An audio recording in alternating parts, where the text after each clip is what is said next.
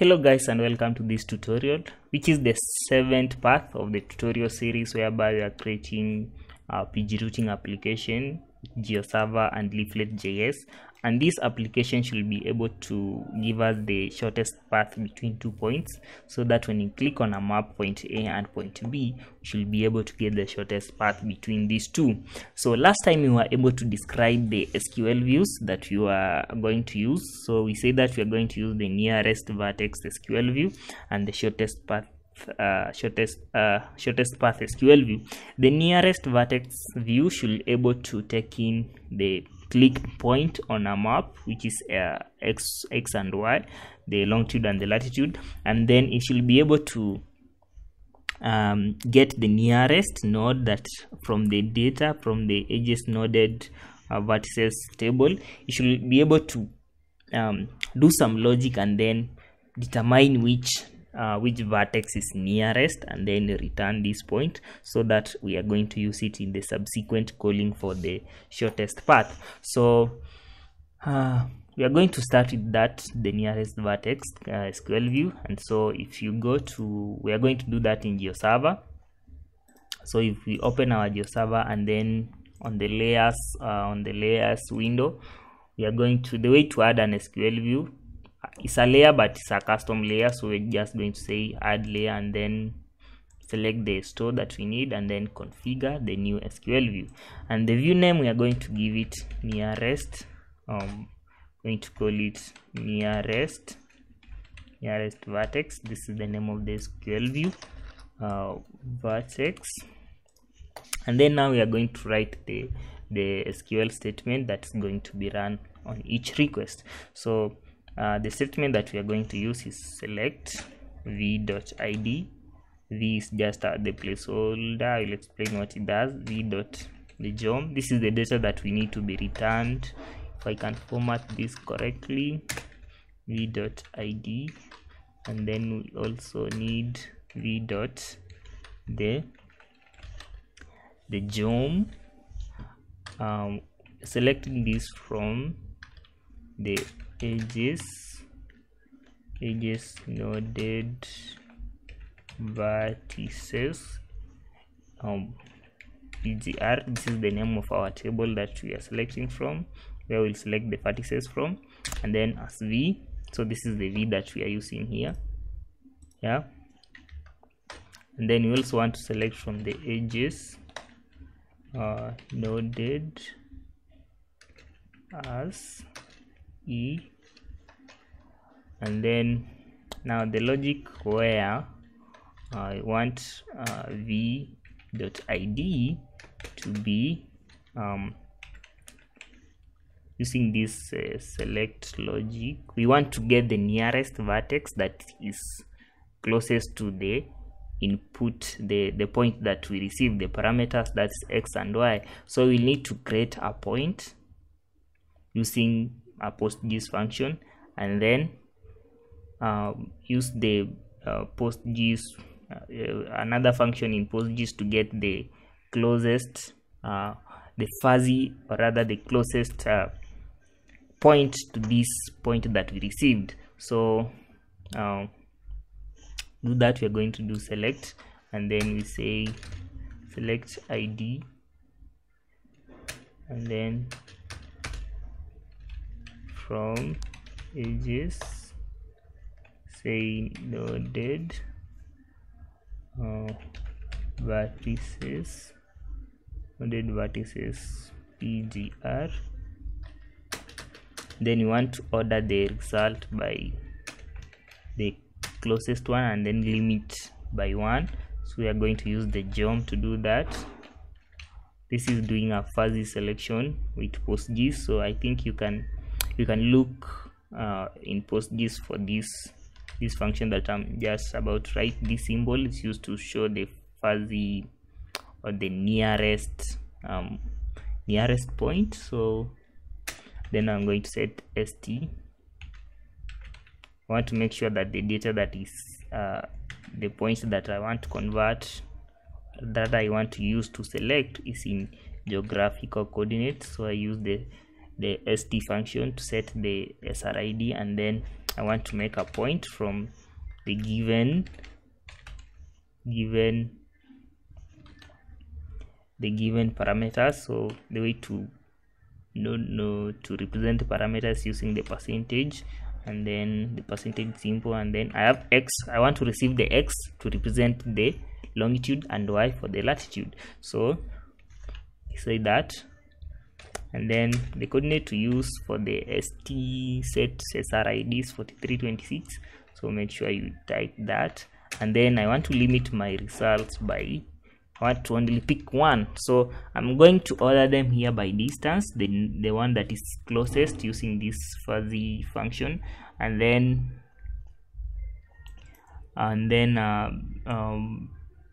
order them according to distance, and then I want to pick the first one, which now will be the closest one, and this is the one that we should return back. And then we want also to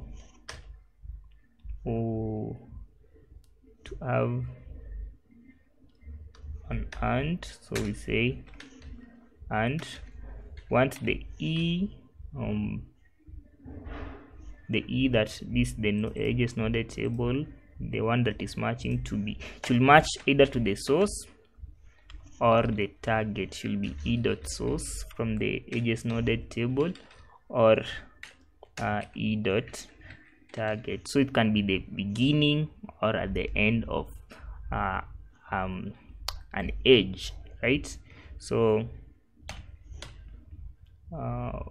yeah, of that segment, the beginning of the segment or the end. So that's what it means by the source or target. So it should match, so it should be equal to the v dot id, the one that we have selected, and then e dot target.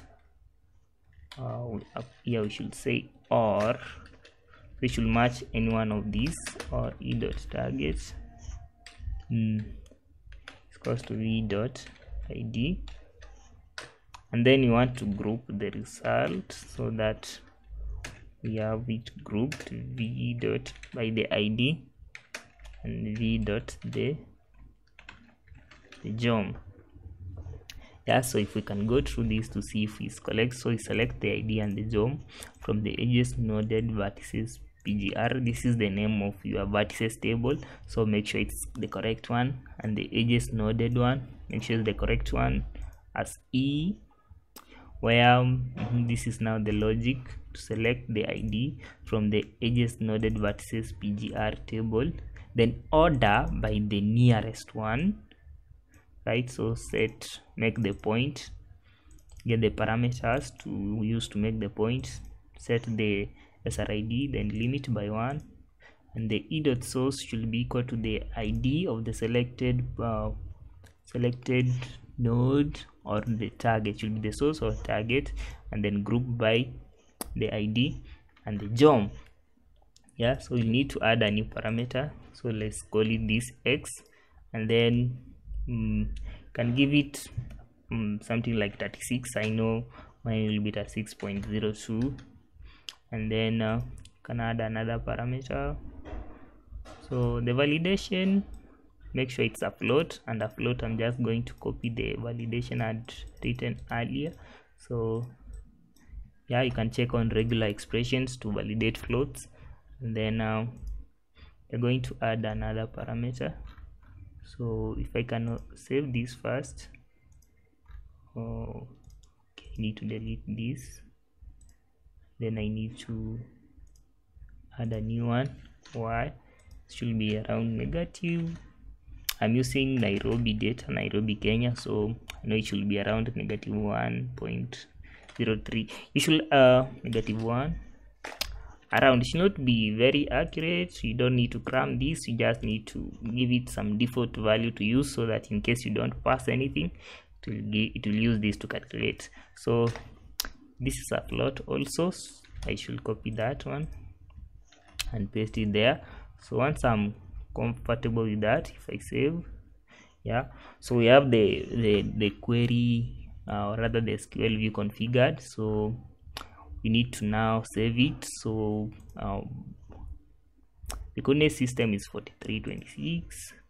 So if I said that, I should pick this one, and then compute from SRC, compute from native bonds. So other thing, it should give us back a point, so we should set that in the, we should configure that and then save it. Yeah, and once we save that, we should have our Vertex, our SQL view up and running. So the way we can actually test this is to actually get some data and use the browser directly before we create the map. So if we can look at our data, it should look like, you can preview it, open layers. So if we go to layers preview and then layer preview, look at the edges noded, open in open layers. This is how our data should look, and I know that's around some area here. So I want to see, let's say I'm in this area and I want to move to somewhere around here. So this is the first point I will click, and then the request will be sent to Geoserver. So let's try to get the nearest node or the vertex that is nearest to this point. So this point, its coordinate is here. I'm using geojson.io. Yes, as you can see from here, it quickly allows you to visualize your JSON data. So I'll pick this. This is my X. Okay, I'll mark this because I need them. But first, I need to explain.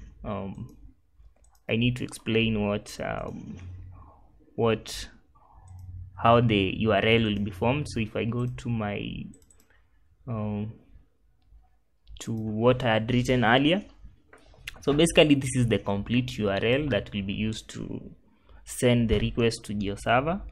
Yeah, so the first part, of course, from here to here, this is the base URL for your Geoserver instance, and then this is the Geoserver WFS parameters, and then this is now the here you should give the store name, and here's the SQL view name.